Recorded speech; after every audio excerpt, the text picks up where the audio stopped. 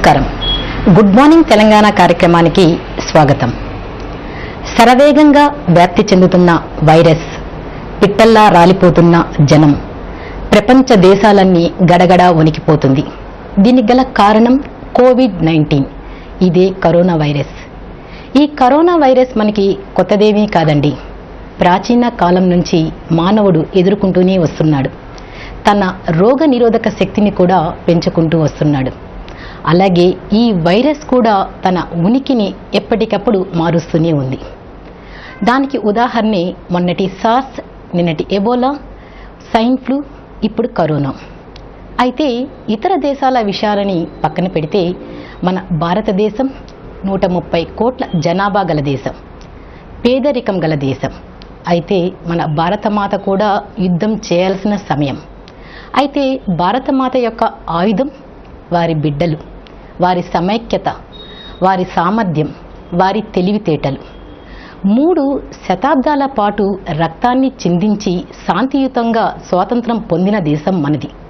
అయితే 30 రోజులు మనం లక్ష్మణ రేఖని దాటకుండా ఉండలేమా? ఇది మనకి అసాధ్యమా? కోవిడ్-19ని తిరిగి కొట్టలేమా? లక్ష్మణ రేఖని ఎందుకు దాటవలసి వస్తుంది? దీని తీవ్రత అర్థం కావడం లేదా? షట్డౌన్ అంటే ప్రమాదం ఏ స్థాయిలో ఉంది అని ప్రతి ఒక్కరూ అర్థం చేసుకోలేరా?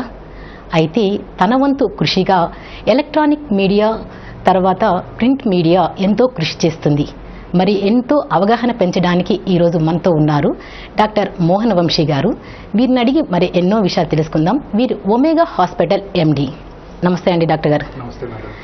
డాక్టర్ గారు, మనము అంటే ఈ వైరస్ మనకి కొత్తదేమీ కాదు. మనము వైరస్ని ఎదుర్కొంటూనే వస్తున్నాం, ఫైట్ చేస్తూనే వస్తున్నాం. అయితే కోవిడ్-19 గురించి మాట్లాడే ముందు ఇది ఎక్కడ పుట్టింది, ఎన్ని దేశాలకి పోకింది, ఎలా వ్యాప్తి చెందుతుంది, ఎన్ని దేశాలు భయభ్రాంతులకు గురి అవుతున్నామనే విషయాల గురించి మనం మాట్లాడుతూనే ఉన్నాం. అయితే కోవిడ్-16 అంటే ఈ కరోనా 16th జనరేషన్ వరకు మనం సమర్థవంతంగా ఎదుర్కొన్నాం. అయితే కరోనా 17th జనరేషన్ని మనం సమర్థవంతంగా ఎదుర్కోలేకపోతున్నాం. ఎందుకంటారు? సో ఈ వైరస్ అనేది ఒక పెక్యులర్ ఆర్గన్. వైరస్ అంటే ఒక జీవి కాదు. వైరస్ అనేది ఒక single standard RNA protein complex. దాని చుట్టూ ఒక ఫ్యాట్ లేయర్ ఉంటుంది. ఇది అనేక రకాలుగా మార్పు చెందుతుంటుంది. అదే వైరస్ యొక్క గొప్పతనం. ఇప్పుడు ఫ్లూకి వైరస్ వ్యాక్సిన్ కనుక్కోలేమా? కనుక్కోవచ్చు. కానీ ఆ వైరస్ యొక్క ఆర్ఎన్ఏ కానీ డిఎన్ఏ కానీ మార్పు చెందుతుంది. దానివల్ల కొత్త యాంటీజెన్స్ డెవలప్ అవుతాయి. పాత వ్యాక్సిన్ దీనికి ఉపయోగపడకపోవచ్చు. ఇలా వైరస్ అగ్రెసివ్గా తయారవుతూ ఉంటుంది. అలా ఎందుకు మార్పు చెందుతుంది? అదే బ్యాట్స్లోను, మిగతా ఆర్గన్స్లో, యానిమల్స్లోను కమెన్సాలుగా ఉండి హ్యూమన్ బాడీలోకి వచ్చేసరికి ఎందుకు ఇంత అగ్రెసివ్గా తయారైంది అనేది సైన్స్ చెప్పలేదన్నమాట. సో మనకి మాత్రం ఒకటి తెలుసు, ఈ కరోనా వైరస్ 2 లేదా SARS-CoV-2 అంటారు దీన్ని. ఈ వైరస్ చాలా అగ్రెసివ్గా పాకుతుంది. చాలా శరీరంలో అనేక భాగాల్లో ఇన్ఫెక్షన్ కలుగజేస్తుంది. ముఖ్యంగా లంగ్స్లో ఇన్ఫెక్షన్ కలుగజేస్తుంది. ఈ వైరస్ డ్రాప్లెట్స్ ద్వారా, ఇప్పుడు కొత్తగా ఏరోసాల్స్ ద్వారా, ఫోమైట్స్ ద్వారా మన చేతికి వచ్చి మన ముక్కును టచ్ చేసినప్పుడు, లేదా నోట్ని టచ్ చేసినప్పుడు మన ఫారింగ్స్లోకి వెళ్ళి అక్కడ నుంచి లంగ్స్లోకి వెళ్ళి, లంగ్స్లో ACE2 ఇన్హిబిటర్ అనే ఒక ఎంజైమ్ ఉంటుంది. ఆ ఎంజైమ్ ద్వారా లంగ్స్ యొక్క సెల్స్లోకి వెళ్ళిపోయి ఆ సెల్ని డిస్ట్రాయ్ చేసి అక్కడ ఇంకా అనేక రకాలుగా మల్టిప్లై అయ్యి మొత్తం లంగ్ని డిస్ట్రాయ్ చేసే స్టేజ్కి తీసుకొస్తుంది. సో ఇది అత్యంత అగ్రెసివ్ వైరస్. అంటే అలా మెటమార్ఫోస్ అయిందనమాట. ఈ వైరస్ అలా వ్యాప్తి చెందుతోంది, అగ్రెసివ్గా వ్యాప్తి చెందుతోంది. అందువల్లనే దీన్ని కట్టడి చేయలేకపోతున్నాము. బట్ చాలా వరకు ఒక గుడ్ న్యూస్ ఏంటంటే, ఈ వైరస్ 100కి 80 మందికి, ఎస్పెషల్లీ యంగ్ పీపుల్లో వచ్చినప్పుడు ఎటువంటి సిమ్టమ్స్ కలగజేయదు. మైల్డ్ సోర్ థ్రోట్ ఉండవచ్చు, మైల్డ్ నేసల్ కంజెషన్ ఉండవచ్చు, రుచి తెలియకపోవచ్చు, వాసన తెలియకపోవచ్చు, మైల్డ్ ఫీవర్ ఉండవచ్చు, లేదా లూజ్ మోషన్స్ కావచ్చు, లేదా స్ప్యూటంలో బ్లడ్ పడవచ్చు, డ్రై కాఫ్ ఉండవచ్చు, మజిల్ పెయిన్స్, జాయింట్ పెయిన్స్ ఉండొచ్చు. ఇలా అనేక రకాలుగా మేనిఫెస్ట్ చేస్తుంది. బట్ 100కి 80 మందిలో చాలా మైల్డ్గా ఉంటుంది, ఎటువంటి బాధ కలిగించదు. కానీ వాళ్ళు మిగతా వాళ్ళకి ఇన్ఫెక్షన్ అందజేస్తారు. ఉదాహరణకి ఇంట్లో ఒక 40 ఏళ్ల మనిషికి ఈ వైరల్ ఇన్ఫెక్షన్ వచ్చింది. అంతవరకు బాగానే ఉంది, ఆయనకి చాలా మైల్డ్గా ఉంది. ఈ సిమ్టమ్స్ని వారు కనుక గుర్తించకపోయినట్టయితే పక్కన ఇంట్లో ఉన్న పెద్దవాళ్ళు, పిల్లలు దీనివల్ల ఎఫెక్ట్ అవుతున్నారు. అలా అందువలన డిటెక్షన్ రేట్ పెంచాలి. అందుకని ఎటువంటి చిన్న సిమ్టమ్ ఉన్నా మెడికల్ అటెన్షన్ తీసుకోవాలి.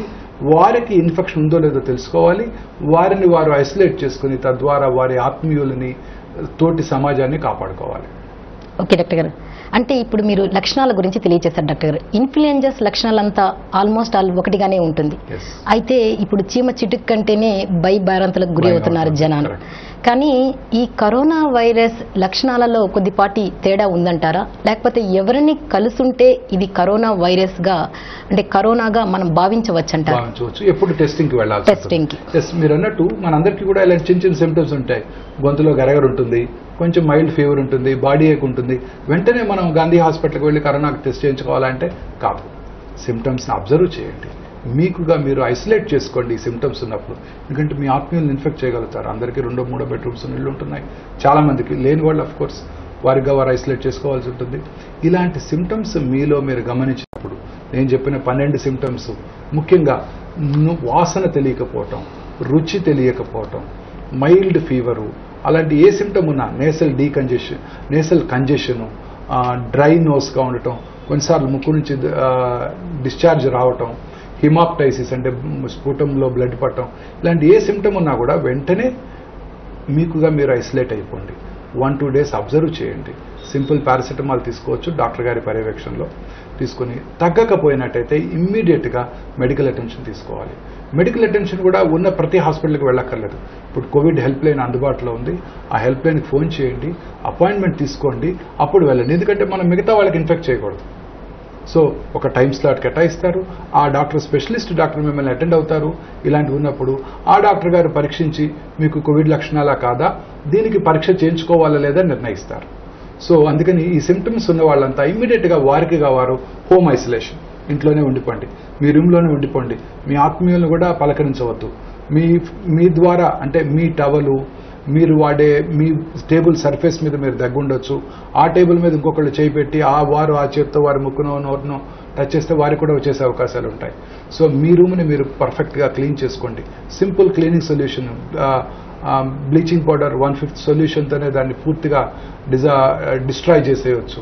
మీకుగా మీరు మీ హ్యాండ్స్ని రెగ్యులర్గా సోప్తో వాష్ చేసుకోండి, మీకుగా మీరు ఐసోలేట్ చేసుకోండి. సిమ్టమ్స్ వచ్చిన వెంటనే ఒక 1-2 డేస్ అబ్జర్వ్ చేయండి. తగ్గకపోయినట్టయితే కోవిడ్ హెల్ప్ లైన్కి ఫోన్ చేయండి. కన్సర్న్ డాక్టర్, మీ దగ్గరలో ఉన్న డాక్టర్ ఎవరు దీన్ని అడ్రస్ చేస్తారు. ఇప్పుడు గవర్నమెంట్ స్ట్రిక్ట్గా చక్కగా అన్ని అరేంజ్ చేసింది, వాళ్ళ దగ్గరికి వెళ్ళి చూపించుకోండి. మీ సిమ్టమ్స్ని బట్టి వాళ్ళు వైరల్ టెస్టింగ్ చేయించుకోవాలా లేదా నిర్ణయిస్తారు.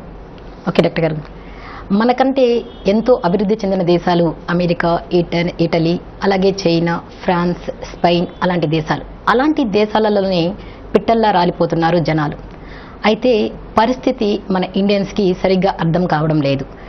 అయితే లాక్డౌన్ పరిస్థితి అనేది వచ్చిందంటే ఈ పరిస్థితి ఎంత తీవ్ర స్థాయిలో ఉంది అనేది అర్థం కావడం లేదు. లాక్డౌన్ చేయడం ద్వారా ఈ కరోనా వ్యాప్తిని నివారించవచ్చు అంటున్నాం. అయితే ఈ కరోనా వ్యాప్తి నివారించాలంటే ఏం చేయాలంటారు? ప్రజలు ఎలాంటి అంటే ఫాలో అప్ లో ఉండాలంటారు? వెరీ ఇంట్రెస్టింగ్ క్వశ్చన్ అండి. లాక్డౌన్ ఏ రకంగా మనకు హెల్ప్ చేస్తుంది? మన ప్రభుత్వం అందరికన్నా ముందుగా రియాక్ట్ అయింది. ఇన్ఫాక్ట్ కేంద్ర ప్రభుత్వం కన్నా తెలంగాణ ప్రభుత్వం 14వ తారీఖునే రియాక్ట్ అయింది. చీఫ్ మినిస్టర్ గారు మీడియా ముందుకు వచ్చి ఎటువంటి మీటింగ్స్ పెట్టవద్దు, మ్యారేజెస్ ఆల్రెడీ ఫిక్స్ అయి ఉన్నా కూడా 100 తప్ప 200 మెంబర్స్ కన్నా ఎక్కువ ఉంటే ఆ మ్యారేజ్ పార్టీని పూర్తిగా మనం వాళ్ళని మీద ఎఫ్ఐఆర్ పెట్టవలసి ఉంటుంది. ఫంక్షన్ హాల్స్ లైసెన్సెస్ క్యాన్సిల్ చేస్తాము, ఆ తర్వాత మ్యారేజెస్ అసలు పెట్టుకోనే వద్దు అని ముందుగా మనకు వార్నింగ్ ఇచ్చారు. చాలా వరకు మనం పాటించగలిగాము. హైదరాబాద్లో చాలా వరకు, తెలంగాణలో కంట్రోల్ చేసుకోగలిగాము. ఆ తర్వాత ప్రైమ్ మినిస్టర్ గారు కూడా ఇమీడియట్గా రియాక్ట్ అయ్యి జనతా కర్ఫ్యూ, ఆ తర్వాత లాక్డౌన్ ప్రకటించడం జరిగింది. లాక్డౌన్ యొక్క ముఖ్య ఉద్దేశం ఏంటంటే మిగతా వాళ్ళతో కాంటాక్ట్తో రాకుండా ఉండటం. సో ఉదాహరణకి పొద్దున్నే వాకింగ్ చేస్తున్నాను నేను. Hardly my house is 1500 metres from this hospital. ఇక్కడ ఈ 1500 మీటర్స్లో నేను 10 మందిని చూశాను ఇవాళ. Young, healthy, rich men happily walking along. Milk vendor దగ్గర 10 మంది గుమ్మిగూడారు. నిత్యావసర వస్తువులు దొరికే చోట ఆ చిన్న చిన్న లేన్స్లో 10-15 మంది కూర్చుంటున్నారు. ఒక చౌల్ట్రీ ఉంది, ఆ చౌల్ట్రీ ముందు 15-20 మంది కూర్చొని కబుర్లు చెప్పుకుంటున్నారు.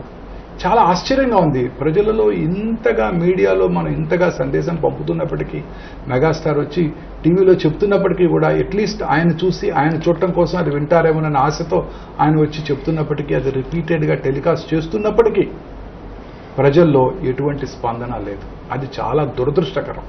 గవర్నమెంట్, ముఖ్యమంత్రి గారు, ప్రధానమంత్రి గారు రోజు రిపీటెడ్గా మీడియా ముందుకు వచ్చి మన్ కీ బాత్లో, ఈయనేమో టీవీలో రోజు చెప్తున్నారు, ఇంకా బెదిరిస్తున్నారు. మీరు కనుక లాక్డౌన్ సరిగా పాటించకపోతే పోలీసులు చర్యలు తీసుకోవాల్సి ఉంటుంది, కర్ఫ్యూ పెట్టాల్సి ఉంటుంది, అన్ని రకాలుగా బెదిరిస్తున్నారు. అయినప్పటికీ కూడా ఈ మెసేజ్ ప్రజలకు చేరకపోవడం చాలా దురదృష్టకరం. నిన్నటికి నిన్న వేటు న్యూస్లో ఒక చిన్న ఇంట్రెస్టింగ్ ఐటమ్ చూశాను. ఆకివీడు ప్రజలకి కరోనా భయం కన్నా మాంసం పైనే మక్కువ. ఇంకొక టీవీ రిపోర్టరు అంటే అంతమంది అక్కడ గుమికూడారు. ఎంత ఆవేదనతో ఆ రిపోర్టర్ దీన్ని రిపోర్ట్ చేశాడో ఆలోచించండి. సో ఇలా చాలా మంది అన్ని చోట్ల జనాలు విపరీతంగా ఉంటున్నారు. నిత్యావసర వస్తువులు, రేషన్, ఆంధ్ర గవర్నమెంట్ 1 కేజీ బియ్యము, 1 కేజీ పప్పు, ఇంత షుగరు ఇస్తాము ఫ్రీగా అనగానే 100 మంది రేషన్ షాప్ ముందు గుమికూడారు. రోజు ప్రకటనలు చేస్తున్నారు, ఈ రేషన్ ఖచ్చితంగా ఇస్తాము, టైంకు వెళ్ళండి, ఎక్కువ మంది గుమికూడకుండా చూడుకోండి, నెక్స్ట్ 1 మంత్ ఇస్తూనే ఉంటాం ఇలా ఫ్రీగా. అయినా కూడా వినకుండా ప్రజలు వెళ్ళిపోతున్నారు. చాలా బాధాకరంగా ఉంది ఇదన్నీ చూస్తుంటే. కారణం ఏంటంటే మన ప్రజల్లో ఇన్నిసార్లు ఇంతమంది చెప్పినప్పటికీ దీన్ని యొక్కని అర్థం చేసుకోకుండా ఇలానే ఇంకా తిరుగుతున్నారు అంటే ఈ వ్యాప్తి చెందుతుంది. మొన్నటికి మొన్న ఒక రిలీజియస్ మీటింగ్ నిజాముద్దీన్లో జరిగి మన సార్ 14th చెప్పారు, ఏ మీటింగు 100 కన్నా ఎక్కువ ఉండకూడదు, ఆ పెళ్లి మిగతా మీటింగ్స్ అన్ని క్యాన్సిల్ చేశారు. నిజాముద్దీన్ పోలీస్ స్టేషన్ పక్కన 2000 మంది గుమ్ముకూడారు. అక్కడికి 215 మంది ఫారినర్స్ వచ్చారు. ఇప్పుడు వాళ్ళ ద్వారా నిన్న 24 అవర్స్లో మోర్ దెన్ 200 పేషెంట్స్ని డయాగ్నోస్ చేయడం జరిగింది. వాళ్ళు ఇంకా ఎంతమందికి ఇచ్చారు, వాళ్ళు ఇంకా ఎన్ని రిలీజియస్ ప్లేసెస్కి వెళ్ళి ఆ బోధనలు వారికి వినిపించారు, ఇవన్నీ చూస్తుంటే మనసు ఆందోళనగా ఉంది. సో దయచేసి ప్రజలందరూ సహకరించాలి, ఈ లాక్డౌన్కి సహకరించాలి. పొద్దున్నే మీరు వాకింగ్కి వెళ్ళకపోతే ఏమీ కాదు, మూమెంట్ లేకుండా ఉండిపోతే ఏమీ కాదు. ఇలా దీంతో పోలీసులు నిత్యావసర వస్తువులు వచ్చే రవాణా వాహనాలు కూడా నిరోధించాల్సి వస్తుంది. అంబులెన్స్లో 100 మంది కూర్చొని వెళ్ళిపోతున్నారు. చాలా బాధాకరంగా ఉంది ఇవన్నీ చూసి. అంబులెన్స్ అందుకని ఆపకుండా ఉన్నట్టయితే ఆ 100 మంది ఇంకో చోటకు వెళ్ళి ఎంతో మందికి వైరస్ వ్యాప్తి చేయడానికి కారకులయ్యేవారు. సో ప్రజలందరికీ నా మనవి ఏంటంటే దయచేసి లాక్డౌన్ యొక్క స్ఫూర్తిని అర్థం చేసుకొని పాటించండి, లేకపోతే మిమ్మల్ని లాకప్లో పెట్టేస్తారు. చాలా క్లియర్గా మెసేజ్ ఇచ్చారు. ప్రజల్ని సంరక్షించే బాధ్యత ముఖ్యమంత్రి గారిది. వారు చాలా క్లియర్గా చెప్పారు. మీరంతా కూడా, తెలంగాణ ప్రజలంతా కూడా ఇది ఖచ్చితంగా పాటించండి, దయచేసి పాటించండి. 2 చేతులు పెట్టి నమస్కారం పెడుతున్నారు ప్రధానమంత్రి గారు, ముఖ్యమంత్రి గారు. మనం ఇలా పాటించకపోతే ఎలా? రూమర్స్ని నమ్మకండి. ఫస్ట్ ఇంపార్టెంట్ ప్రిన్సిపల్, రూమర్స్ని నమ్మొద్దు. గవర్నమెంట్ ఇచ్చే ఆదేశాలను పాటించండి, వెరీ ఇంపార్టెంట్. ఇవి చేస్తే చాలు, ఈ కరోనా వైరస్ రాకుండా మనం వ్యాప్తి చెందుకోవాలి. అంటే డాక్టర్ గారు ఇక్కడ ఒక విషయం ఉంది డాక్టర్ గారు. అంటే మన దేశంలో ఇలిటరేట్ పీపుల్ పాపం ఎక్కువ మంది, వారికి సరైన అవగాహన లేదు. ఆహారం కోసం పూటి గడవడమే చాలా కష్టం. అలాంటి వాళ్ళకి ఈ ఇన్ఫెక్షన్ వస్తే ఏమవుతుంది? ARDS లంగ్ ఫెయిల్యూర్ అవుతుంది, అలాగే మల్టీ ఆర్గన్స్ ఫెయిల్యూర్ అవుతుంది. వాళ్ళు బతికే పరిస్థితి కూడా ఉండదని పాపం నిజంగా వారికి తెలియదు. దీంట్లో అంటే మనమే ఇంకా అవగాహన పెంచాలి. ఈ ICUలో, CCUలో ఉండేటటువంటి అంటే స్ట్రెస్, వాళ్ళ లైఫ్తో డెత్తో బాధపడేటటువంటి తీవ్రత వాళ్ళకి వివరించి తెలియచేయండి. అప్పుడు కొద్దిగా అవగాహన వచ్చి ఓకే ఇదే అనుకుంటారు. కానీ వాళ్ళు ఏమనుకుంటారంటే ఉచితంగా మనకి బియ్యము పప్పు వస్తుంది, మనం అది తీసుకుందాం, అది ఏం చేస్తుందిలే అనే ధోరణిలో ఉన్నారే కానీ వాళ్ళని బ్లేమ్ చేసేదానికి కూడా మనము అనకూడదు సిచ్యువేషన్ని. మీరు ఇప్పుడు లంగ్ ఫెయిల్యూర్ అంటే ఈ ఇన్ఫెక్షన్ అనేది సోకిన తర్వాత ARDS అనేది ఎలా ఫెయిల్యూర్ అవుతుంది, మల్టీ ఆర్గన్స్ ఫెయిల్యూర్ అయిన తర్వాత డెత్ ఎలా వస్తుంది అనే దాని గురించి తెలియచేయండి. ప్రజలంతా మీరు ఫస్ట్ వాళ్ళకి అవేర్నెస్ క్రియేట్ చేయడం, ప్రజలంతా కూడా చాలా ఇంపార్టెంట్, అందరూ కూడా తెలుసుకోవాల్సింది. ఇప్పుడు కొన్ని దేశాల్లో ఉదాహరణకి చైనా పక్కనే ఉన్నాయి, కొరియా, సింగపూరు, అలాగే జపాన్. వీళ్ళలో ఇంతగా వ్యాప్తి చెందలేదే. అదే ఇంతకన్నా అభివృద్ధి చెందిన దేశాలు America, Italy, France, Spain, Britain. Prime minister గారికి, రాజుగారికి కూడా వచ్చేసింది కరోనా వైరస్ ఇన్ఫెక్షన్. మరి ఎందుకు, ఎక్కడ ఈ డిఫరెన్స్ని మనం అర్థం చేసుకోవాలి. ఇది అర్థం చేసుకున్నట్టయితే మన దేశంలో కూడా ఇది వ్యాప్తి చెందకుండా కాపాడుకోగలుగుతాం. ఉదాహరణకి జపనీస్ కల్చర్, వాళ్ళు ఎప్పుడు క్లీన్లీనెస్ బాగా మెయింటైన్ చేస్తారు. వాళ్ళు ఎప్పుడు శానిటైజర్స్ ప్రతి ఆఫీస్లోనూ, ప్రతి బాత్రూంలోనూ, ప్రతి రెస్ట్ రూమ్లోనూ శానిటైజర్ అందుబాటులో ఉంటుంది. ప్రతి వాళ్ళు వాళ్ళగా వాళ్ళ చేతులు కడుక్కుంటారు. జపాన్లో 60% నార్మల్ డేస్లో కూడా మాస్క్ ధరిస్తారంట. కోల్డ్ కాఫ్ ఉన్నట్టయితే ఖచ్చితంగా ధరిస్తారంట. పిల్లలు స్కూల్కి వెళ్ళగానే టీచర్ ఎవరికైనా జలుబు ఉంటే ఖచ్చితంగా ఇమీడియట్గా మాస్క్ పెట్టేస్తారంట వాళ్ళకి. సో వాళ్ళ కల్చర్ వారిని కాపాడింది. వాళ్ళు ఎవరికి షేక్ హ్యాండ్ చేయరు, వాళ్ళు ఎవరికి నమస్కారం కూడా పెట్టరు. వాళ్ళు విష్ చేయాలంటే వంగి ఇలా విష్ చేస్తారు, టచ్ చేయరు ఎవరిని కూడా. సో ఇప్పుడు జపాన్లో లాక్డౌన్ లేదు. In fact Japan was the first one to be affected. ఆ క్రూయిజ్ షిప్ లో 550 పీపుల్ ఉన్నారు జపాన్ టోక్యో బీచ్ దగ్గర. అయినప్పటికీ జపాన్ లో COVID-19 ఇన్సిడెంట్స్ పెరగడం లేదు, జపాన్ లాక్డౌన్ లేదు. జపాన్ ఎయిర్పోర్ట్ లో మామూలుగా కార్యక్రమాలు సాగుతున్నాయి. ఓన్లీ స్కూల్స్, కాలేజెస్ మాత్రమే క్లోజ్ చేశారు. ఆఫీసులన్నీ పనిచేస్తున్నాయి, గవర్నమెంట్ ఆఫీసులు, ప్రైవేట్ ఆఫీసులు, ఫ్యాక్టరీస్, ఇండస్ట్రీస్ అన్ని పనిచేస్తున్నాయి. బట్ జపాన్ లో మాత్రం పెరగట్లేదు. ఇలాంటి సింపుల్ చర్యలు తీసుకోవడం ద్వారా ఇది మన ప్రజలు అర్థం చేసుకోవాలి. కొరియాలో కూడా పెరగలేదు. కొరియాలో ఒక వెరీ ఇంట్రెస్టింగ్ హైపోథసిస్ ప్రపోజ్ చేశారు వారు. ఏంటి, మనం కామన్ గా ఎందువల్ల వస్తుంది వైరస్ వ్యాప్తి ఎందుకు చెందుతోంది? మనం కుడి చేతితో మన ఫేస్ ని టచ్ చేస్తాం, కుడి చేతితోనే అన్ని రకాలుగా మనం టచ్ చేస్తాం. సో ఈ కుడి చేతితో టచ్ చేయడాన్ని నివారించుకోవాలి. బట్ ఇన్అడ్వర్టెంట్ గా చాలా సార్లు టచ్ చేస్తుంటాం. అందుకని అన్ని పనులు లెఫ్ట్ హ్యాండ్ తో చేయండి. డోర్ ఓపెన్ చేయాలి, లెఫ్ట్ హ్యాండ్ తో ఓపెన్ చేయండి. లిఫ్ట్ బటన్ ప్రెస్ చేయాలి, లెఫ్ట్ హ్యాండ్ తో ప్రెస్ చేయండి. స్విచ్ ఆన్ చేయాలి, లెఫ్ట్ హ్యాండ్ తో ప్రెస్ చేయండి. పేపర్ పట్టుకోవాలి, లెఫ్ట్ హ్యాండ్ తో పని చేయండి. సెల్ ఫోన్ చూసుకోవాలి, లెఫ్ట్ హ్యాండ్ తో చూడండి. రైట్ హ్యాండ్ తో ఏ పని చేయొద్దు. నౌ ఐ వుడ్ సజెస్ట్ నమస్కారం కూడా పెట్టద్దు. ఎందుకంటే నమస్కారం పెట్టినప్పుడు లెఫ్ట్ హ్యాండ్ లో ఉంది, రైట్ హ్యాండ్కి వచ్చేస్తుంది. అందరికీ కావాలంటే ఇలా విష్ చేయండి, లేకపోతే జపనీస్ స్టైల్లో ఇలా విష్ చేయండి. నమస్కారం కూడా పెట్టద్దు. మన రైట్ హ్యాండ్ మనం కాపాడుకుందాం. పొరపాటును కూడా రైట్ హ్యాండ్ మన ఫేస్కి తగిలినా కూడా మనకి ఇన్ఫెక్షన్ రాకుండా కాపాడుకోవాలి. స్పెక్ట్స్ అడ్జస్ట్ చేసుకోవాలి. చిన్న బ్యాండ్ పెట్టుకోండి లూజ్ అవుతుంటే, లేకపోతే కొత్త స్పెక్ట్స్ అఫ్ కోర్స్ లాక్డౌన్లో కొనుక్కోవడానికి కూడా లేదు. బ్యాండ్ పెట్టుకోండి. మాస్క్ ఊరికి అడ్జస్ట్ చేసుకోకండి. ఫేస్ని అసలు టచ్ చేయకండి. అలవాటు చేసుకోండి. చెంప మీద చేయి పెట్టుకొని ఇలా కూర్చోవడం, ఆలోచించడం చేయకండి. అన్ని రైట్ హ్యాండ్తోనే చేస్తాం. సో రైట్ హ్యాండ్ని కాపాడుకోండి. నమస్కారం కూడా చేయొద్దు అసలు వాళ్ళ నుంచి. మీరు విష్ చేయాలనుకుంటే ఇలా విష్ చేయండి, లేకపోతే వంగండి. రైట్ హ్యాండ్ మాత్రం కాపాడుకోండి.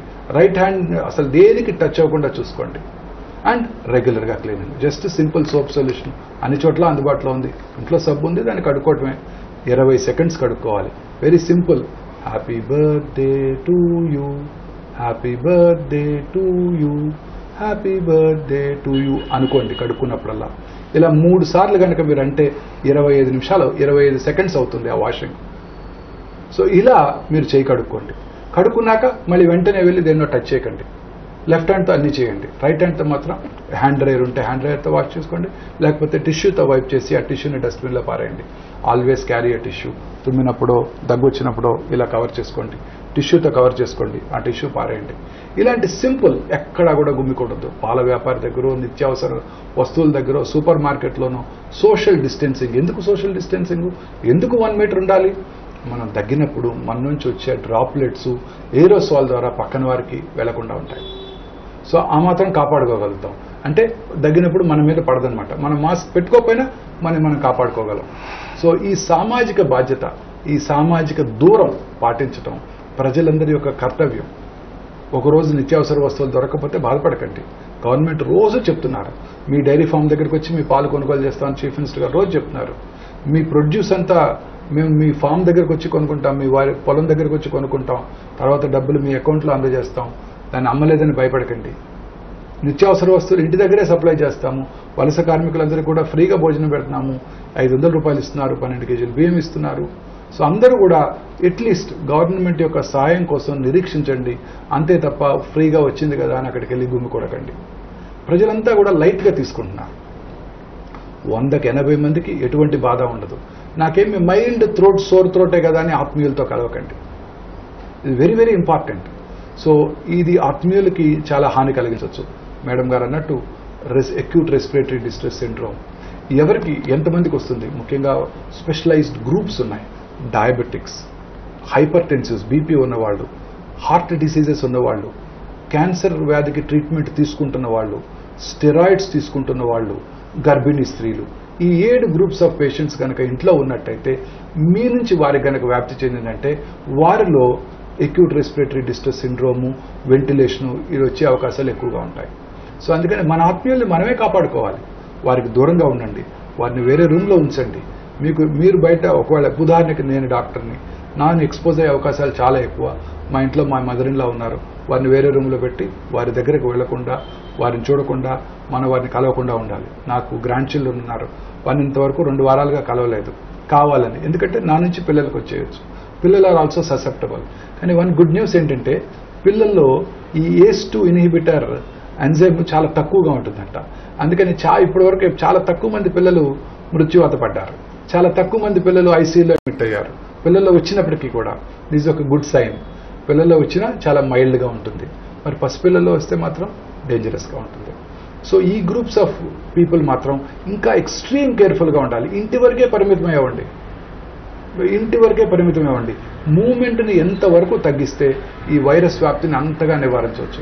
కానీ ఒక్కటే బాధాకరమైన విషయం, లాక్డౌన్ ప్రకటించినప్పటికీ జపాన్లో లాక్డౌన్ లేదు, కొరియాలో లాక్డౌన్ లేదు. ఫ్లైట్స్ చక్కగా వెళ్తున్నాయి, జపాన్ నుంచి వుహాన్కి వెళ్తున్నాయి, జపాన్ నుంచి అమెరికాకు వెళ్తున్నాయి. కానీ వారిలో మాత్రం వ్యాప్తి చెందట్లేదు. అంటే మనకు మార్పు రావాలి. ఇది చాలా ఇంపార్టెంట్ మెసేజ్. రోజు అందరూ చెప్తున్నారు, అయినప్పటికీ కూడా పాటించడం లేదు. దయచేసి వినండి. ఈ ఒక్కటి మనకుగా మనం సోషల్ డిస్టెన్సింగ్, సామాజిక దూరం పాటించడం, మనకుగా మనం ఇన్ఫెక్షన్ రాకుండా ప్రివెంట్ చేయటం, మనకు దగ్గు వచ్చినప్పుడు కర్చీఫ్ అడ్డం పెట్టుకోవటం, దాన్ని పారేయటం, మెడికల్ అటెన్షన్ తీసుకోవటం. దీని ద్వారా వైరస్ వ్యాప్తిని పూర్తిగా నిరోధించవచ్చు.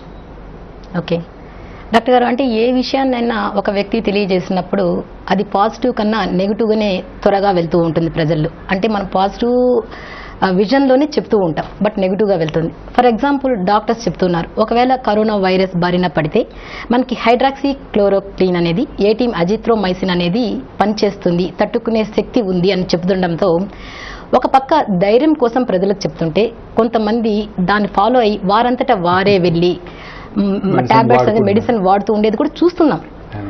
దాని వల్ల వాళ్ళకి ఇతర సమస్యలు వచ్చే అవకాశాలు ఉన్నాయి. దీని గురించి తెలియచేయండి. ఈ హైడ్రాక్సీక్లోరోక్విన్ ఎస్పెషల్లీ అమెరికన్ ప్రెసిడెంట్ ఇది యూస్ఫుల్ గా ఉంటుందని అనౌన్స్ చేసినప్పటి నుంచి దాని మీద చాలా ఆసక్తి కలిగింది, అందరూ వాడుతున్నారు. బట్ ICMR వారు చాలా క్లియర్ గా గైడ్ లైన్స్ ఇచ్చేశారు. ఎవరు వాడాలి హైడ్రాక్సీక్లోరోక్విన్? మెడికల్ పర్సన్, ఎవరైతే కోవిడ్ పేషెంట్స్తో ముఖాముఖి కలిసే అవకాశం ఉందో, ఉదాహరణకి గాంధీ హాస్పిటల్లో డాక్టర్స్ అంతా, మేము కూడా రోజు చాలా మంది మా పేషెంట్స్, క్యాన్సర్ పేషెంట్స్ కిమోథెరపీకి వస్తుంటారు, వాళ్ళకు కూడా ఫీవర్ వస్తుంటుంది.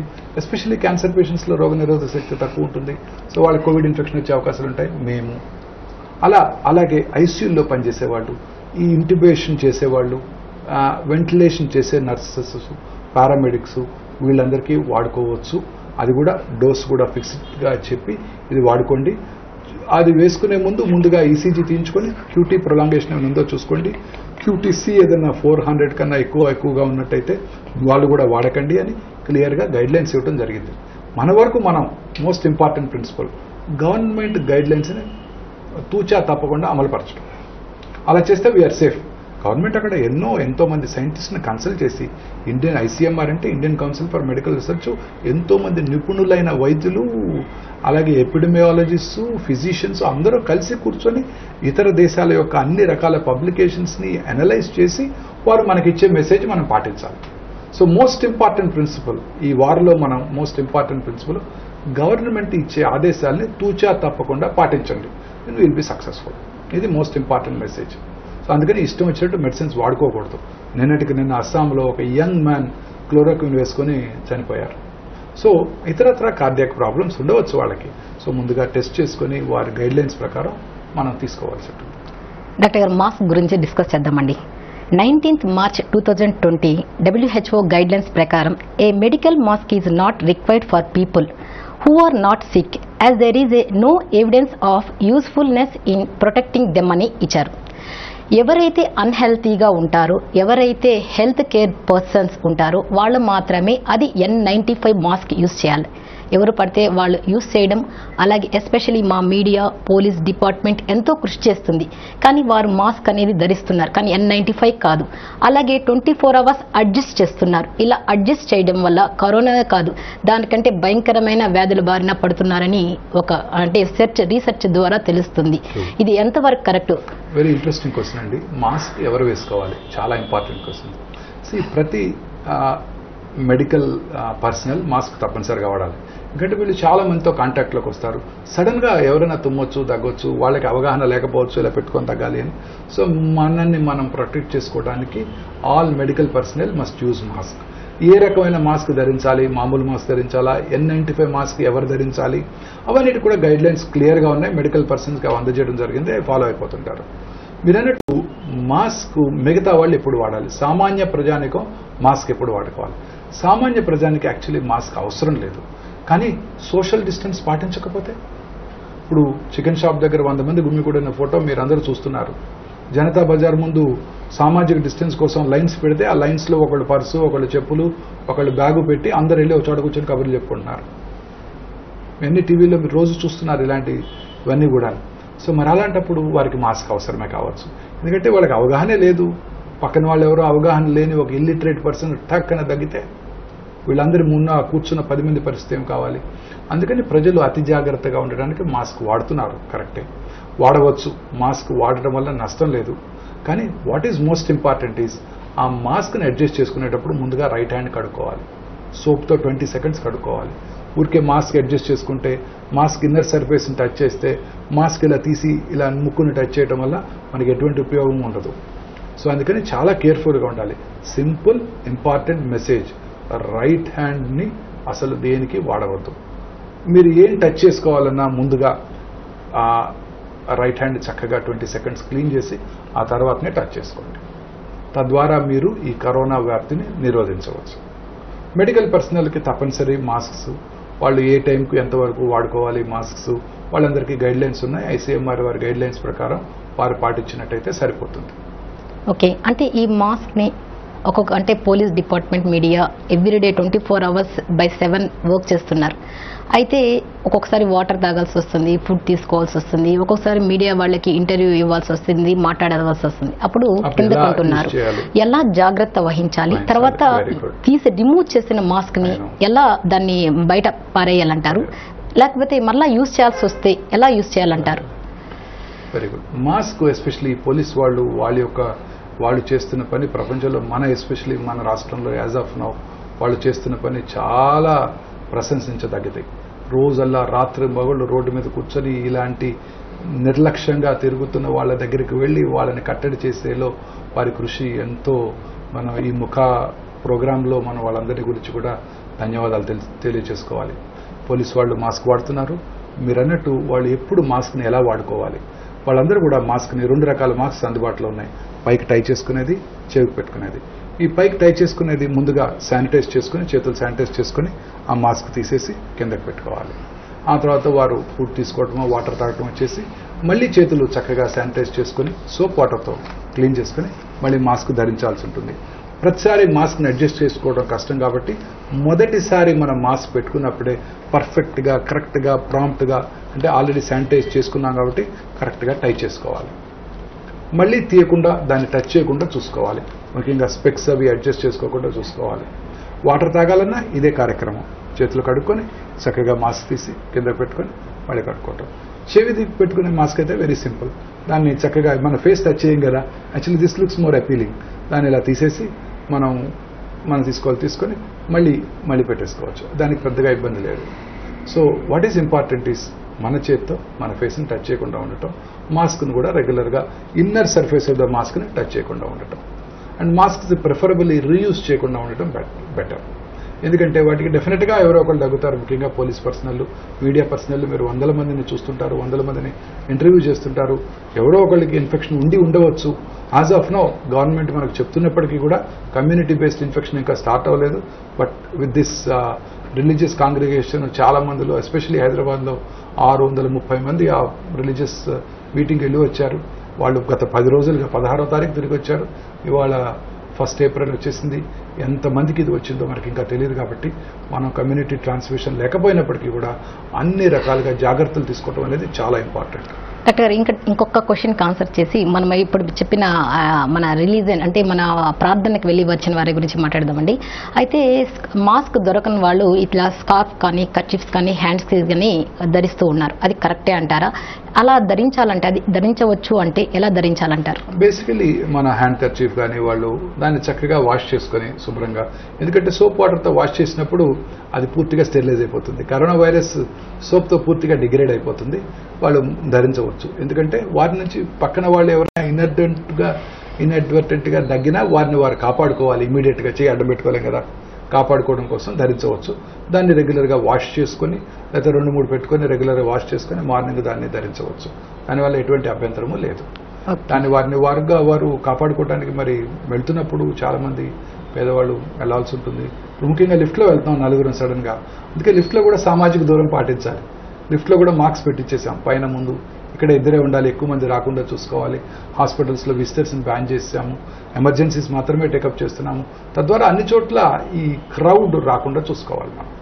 ఓకే, మర్కాజ్ ప్రార్థనలో వెళ్ళి వచ్చిన వారికి చాలా వరకు పాజిటివ్ ఉందని విన్నాం. అలాగే సచివాలయంలో కూడా ఒక ఆఫీసర్కి పాజిటివ్ వచ్చిందని విన్నాం. వారిని ఐసోలేటెడ్ కొంతమంది క్వారంటైన్ కూడా చేస్తూ ఉన్నారు. ఓకే, అంతవరకే చాలా బాగా చర్యలు తీసుకుంటున్నారు, యాక్టివ్గా పనిచేస్తున్నారు. అయితే వారు ఇంతకు మునిపే వాళ్ళ కుటుంబ సభ్యులతో ఉన్నారు, కలిసి ఉంటారు. అయితే వారి కుటుంబ సభ్యులకు కూడా ఇప్పుడు అటాక్ అయ్యే ఛాన్సెస్ ఉన్నాయి. అయితే వారికంతటా వారు ఎలా క్వారంటైన్ అయ్యి ఉండాలా, ఆ కుటుంబ సభ్యులు ఎలాంటి జాగ్రత్తలు తీసుకోవాలా, ఇప్పుడు సచివాలయంలో ఆఫీసర్ని కలిసిన వ్యక్తులు ఎలాంటి జాగ్రత్తలు తీసుకోవాలా, వాళ్ళు అంటే ఏ పరిస్థితిలో ఇది డౌట్ఫుల్ ఎక్స్ప్రెస్ చేయొచ్చు? వెరీ గుడ్ క్వశ్చన్ అండి. ఇప్పుడు మీరు అన్నట్టు ఆ సచివాలయంలో ఉన్న ఆఫీసర్ గారు అనేక మంది సీనియర్ ఆఫీసర్స్ని అలాగే కొలీగ్స్ని కలిసి ఉండవచ్చు. వాళ్ళకి ఆయన నుంచి వారు ఫోమైట్ అంటే వారి టేబుల్ మీద ఇంకొక 4 వచ్చి చేయబెట్టుండవచ్చు, ఆ చేత్తో వారు క్లీన్ చేసుకుని ఉండవచ్చు. వీళ్ళందరూ కూడా అత్యవసరంగా అందరూ కూడా వారు ఇమీడియట్గా హోమ్ ఐసోలేషన్లోకి వెళ్ళిపోవటం సేఫ్. ఎందుకంటే తద్వారా ప్రపంచంలో సమాజంలో మిగతా వాళ్ళకి అందించకుండా ఉంటారు. వాళ్ళకిగా వాళ్ళు సెల్ఫ్ ఐసోలేషన్, వారి ఇంటి వరకే పరిమితమై ఉండాలి. వారికి ఎటువంటి సిమ్టమ్స్ లేకపోయినప్పటికీ వారికగా వారందరూ కూడా ఆయనతో క్లోజ్ కాంటాక్ట్కి వచ్చిన వాళ్ళందరూ కూడా వారి ఇళ్లలోనే వారు ఉండి, వారి రూమ్లోనే వారు ఉండి, వారి ఆత్మీయులను కూడా కలవకుండా వారి ఆత్మీయులను సేవ్ చేసుకోవడం, వారిగా వారు ఉండటం చాలా ఇంపార్టెంట్. మనందరికీ తెలుసు దీని ఇంక్యుబేషన్ పీరియడ్ 2 to 14 days ఉంటుంది. సో 14 రోజుల వరకు కూడా వారికి ఎటువంటి సిమ్టమ్స్ రాకపోయినట్టయితే అప్పుడు వారు సమాజంలోకి రావడానికి అవకాశం ఉంటుంది. ఇదే WHO చెప్తోంది. లాకప్ ఒక్కటే సరిపోదు, రెగ్యులర్ టెస్టింగ్ ఫెసిలిటీస్ని పెంచాలి. మనం ఇప్పుడు లక్కీగా భారతదేశంలో గత వారం రోజులుగా టెస్టింగ్ ఫెసిలిటీస్ ప్రైవేట్ ల్యాబొరేటరీస్ కూడా అవకాశం కల్పించింది. ICMR, CCMB వాళ్ళు కూడా నిన్ననే అనౌన్స్ చేశారు, మేము కూడా టెస్టింగ్ ఫెసిలిటీస్ని రన్ చేస్తున్నామని చెప్పి. సో ఇప్పుడు టెస్టింగ్ ఫెసిలిటీస్ అందుబాటులోకి వచ్చాయి. కానీ ప్రజలందరికీ తెలియచేయాలి టెస్టింగ్ ఫెసిలిటీ ఎక్కడ ఉన్నది, ఏ నెంబర్కి ఫోన్ చేయాలి, అది ప్రభుత్వమే. ఇదొక్క నా మనవి, ప్రభుత్వమే న్యూస్ పేపర్స్ ద్వారా మీడియా ద్వారా ప్రజలందరికీ అనౌన్స్ చేయాలి. ఎస్, డబ్బులున్న వాళ్ళు 4,500 4,000 రూపాయలు పెట్టి చేయించుకోగలిగిన స్తోమత ఉన్నవాళ్ళు, ఎందుకంటే ICMR ప్రైస్ కూడా ఫిక్స్ చేసేసింది. 6 ల్యాబొరేటరీస్ని హైదరాబాద్లో ఐడెంటిఫై చేశారు, ప్రైవేట్ ల్యాబొరేటరీస్ని. CCMB వాళ్ళు నిన్న అనౌన్స్ చేశారు, మేము కూడా రెడీ అని. ఎవరిని కాంటాక్ట్ చేయాలో తెలియదు. విజయ డయాగ్నోస్టిక్ సెంటర్కి పర్మిషన్ ఉంది. ఏ విజయ డయాగ్నోస్టిక్ సెంటర్, ఏ బ్రాంచ్కి వెళ్ళాలి, ఎక్కడికి వెళ్ళాలి, ఎలా అపాయింట్మెంట్ తీసుకోవాలి టెస్టింగ్ కోసం. ఉదాహరణకి నేనే డాక్టర్ని, కొన్ని 10 మంది 20 మందిని చూస్తున్నాను. నాకు ఏమి సిమ్టమ్స్ లేనప్పటికీ ఐఎమ్ జస్ట్ 55, నాకేమీ సిమ్టమ్స్ రాకపోవచ్చు, పర్ఫెక్ట్ హెల్త్ మెయింటైన్ చేస్తున్నాను కాబట్టి. బట్ నా నుంచి ఇంకొకరికి అందజేయకూడదు కదా. సో నేను టెస్ట్ చేయించుకోవాలనుకుంటున్నాను. ఎందుకంటే నాకు కనుక ఉంటే నేను మళ్ళీ హాస్పిటల్కి రాకూడదు, పేషెంట్స్ చూడకూడదు. సో అందుకని ప్రభుత్వానికి నా మనవి ఏంటంటే, మీరు తప్పనిసరిగా మీడియా ద్వారా, న్యూస్ పేపర్స్ ద్వారా ఒక హెల్ప్ లైన్ అరేంజ్ చేయండి. ఎక్కడికి వెళ్ళి టెస్ట్ చేయించుకోవాలి మనకు అనుమానం ఉన్నప్పుడు. ముఖ్యంగా వీళ్ళందరూ కూడా ఈ టెస్టింగ్ ఫెసిలిటీస్ని ఇంప్రూవ్ చేయడమే WHO రోజు చెప్తుంది. ఎక్కువ మంది టెస్ట్ చేయించుకొని తద్వారా వారు ఐసోలేషన్లోకి వెళ్ళిపోవడం ద్వారా వ్యాప్తిని నిరోధించవచ్చు. సో ఎటువంటి సిమ్టమ్స్ ఏమైనా ఉన్నట్టయితే వారిని కలిసిన వాళ్ళందరికీ, ఆ రిలీజియస్ యాత్ర నుంచి తిరిగి వచ్చిన వాళ్ళ ఫ్యామిలీ మెంబర్స్కి, వాళ్ళ ఫ్రెండ్స్కి వాళ్ళందరూ కూడా వారిలో ఎటువంటి సిమ్టమ్స్ ఉన్నట్టయితే ఇమ్మీడియట్గా గాంధీ హాస్పిటల్కో లేకపోతే ప్రభుత్వం నిర్దేశించిన ప్రైవేట్ హాస్పిటల్స్కో లేకపోతే సెంటర్స్కో వెళ్ళి పరీక్ష చేయించుకోవటం చాలా ఇంపార్టెంట్. తద్వారా దీని వ్యాప్తిని నివారించవచ్చు. ఏమి సిమ్టమ్స్ లేని వాళ్ళు మాత్రం ఇమ్మీడియట్గా హోమ్ ఐసోలేషన్లోకి వెళ్ళిపోవాల్సి ఉంటుంది. సిమ్టమ్స్ ఉన్నవాళ్ళు ఇమ్మీడియట్గా డాక్టర్ దగ్గరికి వెళ్ళిపోవాల్సి ఉంటుంది. ఆ కోవిడ్ హెల్ప్ లైన్ యూజ్ చేసి ఆ డాక్టర్ దగ్గరికి వెళ్ళిపోవాలి. ఓకే డాక్టర్ గారు, అయితే ఫుడ్ గురించి మాట్లాడదాం డాక్టర్ గారు. ఫుడ్లో కూడా మనము చాలా టాపిక్స్ మాట్లాడాలి డాక్టర్ గారు. ఫస్ట్ అయితే ఫుడ్ తీసుకునేటప్పుడు అంటే కొద్దిగా అవగాహన ఉండే వ్యక్తులు కానీ అలాగే ఎడ్యుకేటెడ్ పర్సన్ కానీ వైరస్ కానీ బ్యాక్టీరియా కానీ సోకినప్పుడు ఏ లెవెల్లో ఇన్ఫెక్షన్ అనేది వస్తుందనేది అవగాహన ఉండడంతో పాల ప్యాకెట్స్ తీసుకోవడం కానీ వెజిటేబుల్స్ పర్చేజ్ చేయడం అలాగే ఫ్రూట్స్ పర్చేజ్ చేయడం న్యూస్ పేపర్ టచ్ చేయాలంటే కూడా భయపడిపోతూ ఉన్నారు. అయితే అలాంటి వాటి వల్ల ఇన్ఫెక్షన్ వచ్చే అవకాశాలు ఉన్నాయా? అలాంటివి తీసుకున్నప్పుడు ఎలాంటి జాగ్రత్తలు? ఫస్ట్ క్వశ్చన్ అయితే. సెకండ్ క్వశ్చన్, రైతుల బాధలు వర్ణనాతీతం. ఇప్పుడు ఫ్రూట్స్ అంతా మనకి కరెక్ట్గా కోతకి వచ్చే టైంలో మనకి ఇలాంటి సిచ్యువేషన్ రావడం రైతులు ఏడుస్తున్నారు. అయితే ఇప్పుడు మన గవర్నమెంట్, మన ముఖ్యమంత్రి గారు హార్టికల్చర్కి అంతా పర్మిషన్ గ్రాంట్ చేశారు. దానికి మనం చాలా సంతోషపడాలి. అయితే రైతులు ఎలాంటి జాగ్రత్తలు తీసుకోవాలి? దాన్ని ట్రాన్స్పోర్ట్ అయ్యేటప్పుడు ఆ వ్యక్తులు కూడా పాపం వాళ్ళు మన కోసం అంత రిస్క్ తీసుకున్నప్పుడు వాళ్ళకి తెలియదు. వాళ్ళు ఎలాంటి జాగ్రత్తలు తీసుకొని మన వరకు ఆ ఫ్రూట్స్ని తీసుకురావాలి? చాలా ఇంపార్టెంట్ క్వశ్చన్ అండి. చాలాసార్లు చూస్తున్నాను, చాలామంది నాకు ఫ్రెండ్స్ కూడా చెప్తున్నారు, అంటే ఈ బిజినెస్లో ఉన్న ఫ్రెండ్స్, వాళ్ళకి పౌల్ట్రీస్ ఉన్నాయి, ఎగ్స్ని బయట అమ్ముకోవడానికి మార్గం కనబట్టలేదు. ఎందుకంటే ఆ విలేజ్లో ఉన్న వాళ్ళు ఆ ట్రాన్స్పోర్టేషన్ నిరోధిస్తున్నారు. మా ఊళ్ళోకి లారీ రావద్దు, లారీలో వస్తే మాకు ఇన్ఫెక్షన్ వస్తుంది, రోడ్డు మీద కంచెలు వేసేసి మా లారీలోకి ఎవరు రావద్దు. మరి ఇవి నిత్యావసర వస్తువులు. ఆ పౌల్ట్రీ నుంచి ఎగ్స్ చాలా మంది ప్రజలకు అవసరం. ఇప్పుడు ఎగ్ తినడం అనేది చాలా ఇంపార్టెంట్ నాన్ వెజిటేరియన్ పీపుల్ అందరికీ. ఎందుకంటే బలం వస్తుంది, ఇమ్యూనిటీ మెయింటైన్ చేసుకోవడానికి బలవర్ధకమైన ఆహారం తీసుకోవాలి. సో ఇది కూడా సామాజిక బాధ్యతే. మా విలేజ్లకు మీరు ఎవరు రావద్దు అని ముళ్ళ కంచేసి అడ్డం పెట్టేస్తే మరి మీ విలేజ్లో ఉన్న పౌల్ట్రీ నుంచి ఎగ్స్ ఎలా బయటకు వెళ్తాయి? మీ విలేజ్లో ఉన్న వెజిటబుల్స్ ఎలా బయటకు వెళ్తాయి? సో ఇవన్నీ తప్పనిసరి. నిత్యావసర వస్తువులు ప్రజలందరికీ అవసరమే. మీ విలేజ్కి ఒకరికే కాదు, ప్రజలందరికీ అవసరమే. సో అందుకని వాళ్ళు కూడా తగిన జాగ్రత్తలు తీసుకోవాలి. ఆ నిత్యావసర వస్తువులు అందజేసేటప్పుడు, ముఖ్యంగా మనం తీసుకునేటప్పుడు, మన ఉదాహరణకి రోడ్డు మీద వెండర్ మన ఇంటి దగ్గరకు వచ్చారు, మనం నిత్యావసర వస్తువులు కొనుక్కున్నాం, వెజిటబుల్స్ కొనుక్కున్నాం, పాల ప్యాకెట్లు కొనుక్కున్నాం, ఎలా క్లీన్ చేసుకోవాలి? Very simple solution. సోప్ సొల్యూషన్తోనే వాటన్నిటిని ఈ పాల ప్యాకెట్ పై భాగానంతా క్లీన్ చేయవచ్చు. క్లీన్ చేసిన తర్వాత ఆ పాల ప్యాకెట్ పట్టుకుని ఒక పక్క స్నైప్ చేసి మిల్క్ని మన కంటైనర్లో పోసుకున్నట్టయితే ఎటువంటి హాని ఉండదు.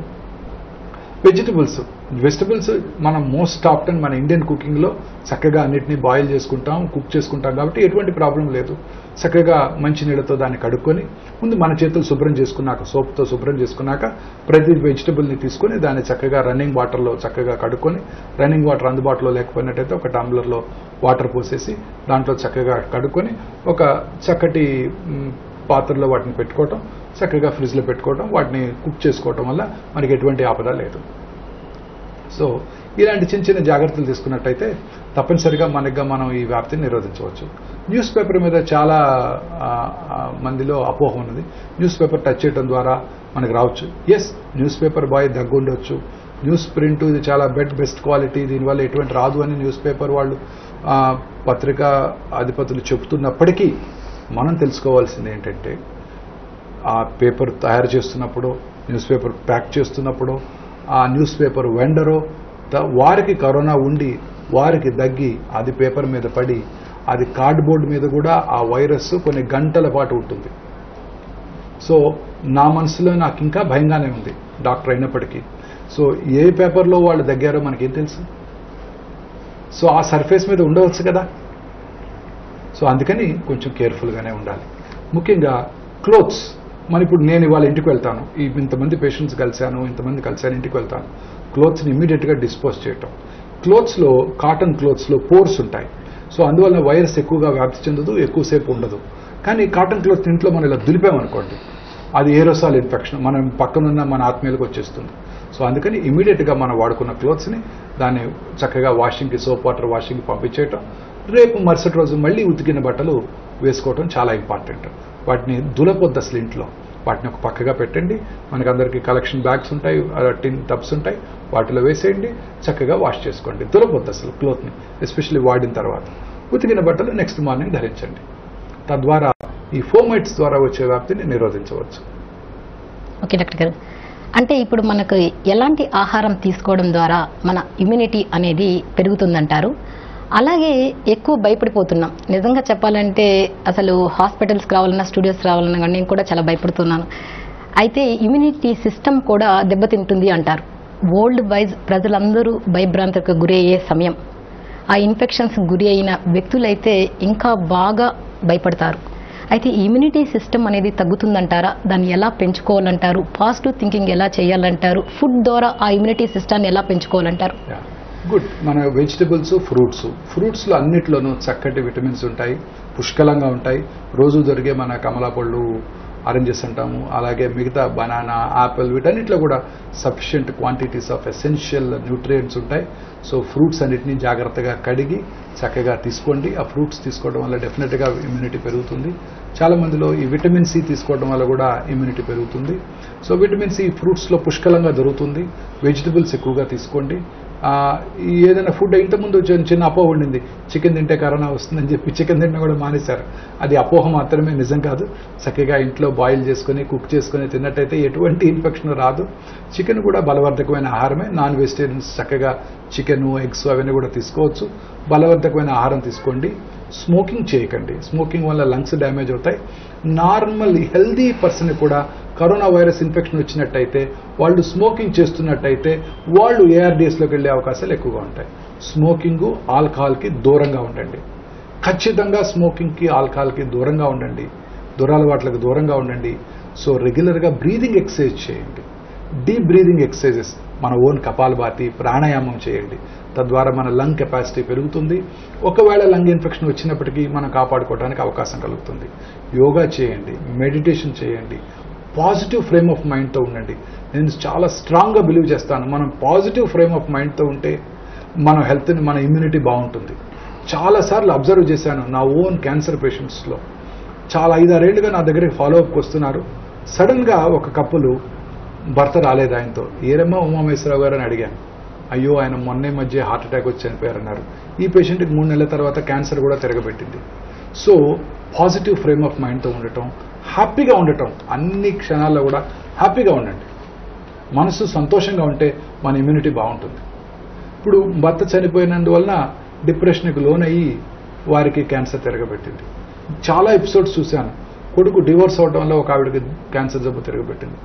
మానసిక ఆందోళన అన్ని సమస్యలకి కారణం.